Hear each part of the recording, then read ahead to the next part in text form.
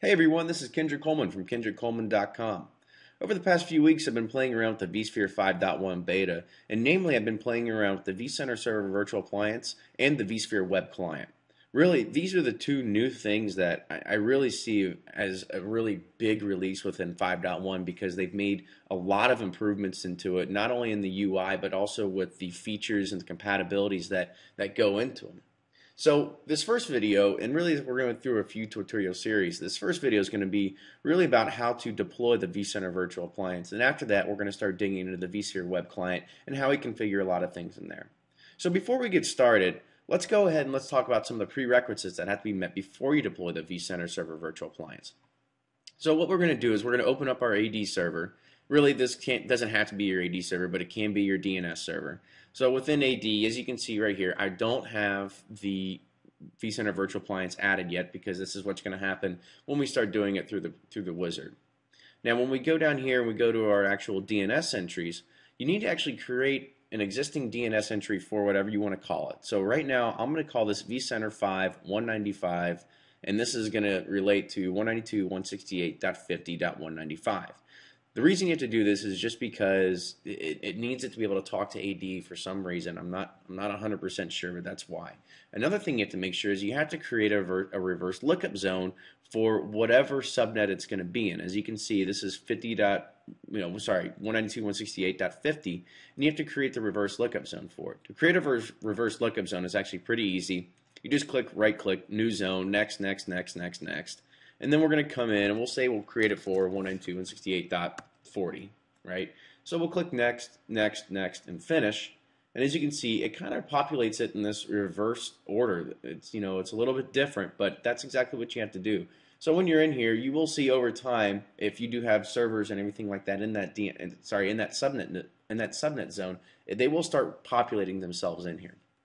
So we'll go ahead and we'll delete that because I don't really need it. But make sure you do have this before you start creating your vCenter Server Virtual Appliance. So now that we're ready to go, we'll go in here. I'll start deploying it from the OVF template. It's actually a very simple thing to do. You download the OVA from your download site. Just go ahead and click it. We'll click Open, click Next. Once it's in here, it's just kind of the same thing we've already seen when you deploy an OVA. I'm going to change this because I don't like it to have all these spaces in here because it's just something that I always have done. So I'll just say VCVA 5195. So that's what I want to call it. And I will put this down here in vSphere 5.1, and I will add it to my main shuttle cluster, and I will add it to the vCenter 5.1 vApp. Now when I create a storage profile, this isn't necessary. Of course, I'm just doing this for my own intensive purposes inside of my own home lab here. Go ahead and click Next, Next, Next. And I'm going to put it on my server's network. So go ahead and click Next. And I'm going to create my default gateway, which is here. I'm going to add my DNS server. Of course, you can just create another comma if you need two. Of course, I only have one, so that's all I have to worry about. Now, of course, I said this is going to be 195, and my network mask is just a simple 24-bit subnet mask. Go ahead and click Next, and we'll click Finish, and I will be back to you in a second while this. All right, now that we have our vCenter Server Virtual Appliance deployed, now if you have the RAM available in your environment, you can go ahead and keep it on. As you can see, once it's configured, it starts off with 8 gigs of RAM. Now, I found out from my testing that 2's not enough, 3's pushing it, but 4, on the other hand, is really a good spot because you have a chance to actually run a lot of the services now. So when I do this, I actually change this to 4 gigs of RAM before I actually go ahead and do it. And for a small environment where I'm just testing this with 2 nested ESXs, that's all I really need. So now that we have that, we're going to go ahead and just power it on. And we can watch the startup happen. Of course, you can watch it. I'm not going to bore you by making it happen, so I'm going to go ahead and pause. Now, once your VM is all the way up, you should get a blue screen like this where it's going to tell you to open up a browser. And you have to remember this. You have to go to port 5480. So when you do that, this is really where it's all going to start beginning and we're going to start doing the configuration. So when we do this, let's go ahead and we'll go to HTTPS. Then type in the address of your appliance and make sure you do :5480, and we'll click OK. And you're going to get, of course, this regular SSL certificate, continue this website nonsense. And when we do this, your username is going to be root, and your password is VMware, all lowercase. That's always going to be your default username and password. Now, when we come in here, there's a few things that you have to take in consideration, because I did this probably 45 times and always had different kinds of problems. But now I figured out the exact solution, the exact routine you have to do this to be able to get to install correctly. So we're going to go ahead and we'll click next to accept the EULA. Now this is going to take about a minute. So now that the EULA is accepted, we get to this next screen and talks about configuring the options. I don't want to do this yet. I want to go ahead and cancel out because there's a few things that I want to do before I do that. And the first thing I do, as soon as I cancel out, I don't want to go start clicking around because for some reason it just borks up and messes up. So I go ahead and I'm just going to log out, refresh it, log back in as root in VMware, and I'm going to log back in.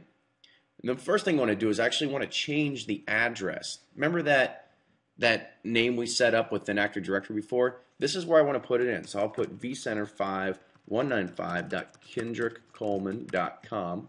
Oh, C0M, because that's what I do locally. And click Save Settings. Now I'm going to go ahead and save these settings. And next I want to go to the System tab, and I want to change the time zone. This time zone is probably going to be what you have wherever. Of course, since this is all going to be Linux based, it actually has a Kentucky and Louisville where I live settings, so that's what I always choose.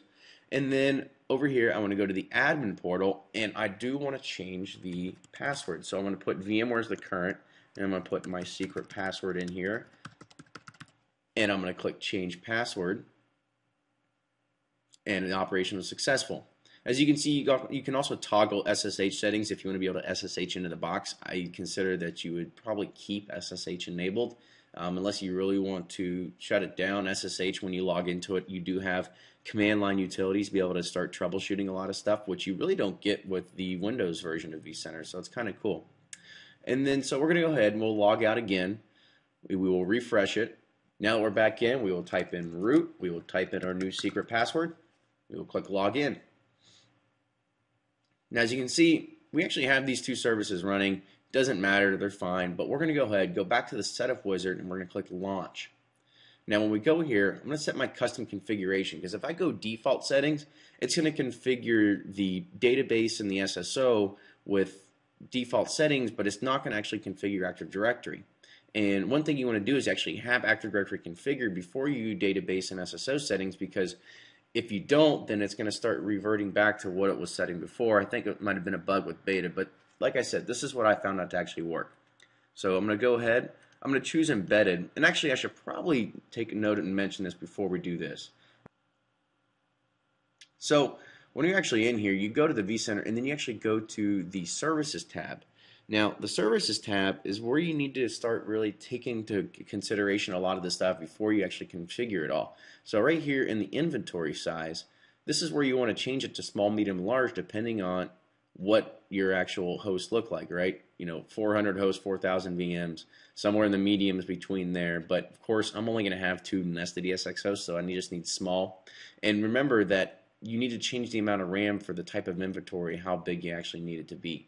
And of course, you can actually change the repository size for your auto deploy and your dump collector as well. And you can save these settings. So we'll go back. So that's something you would want to do before you actually do the configuration. So we'll go ahead, launch.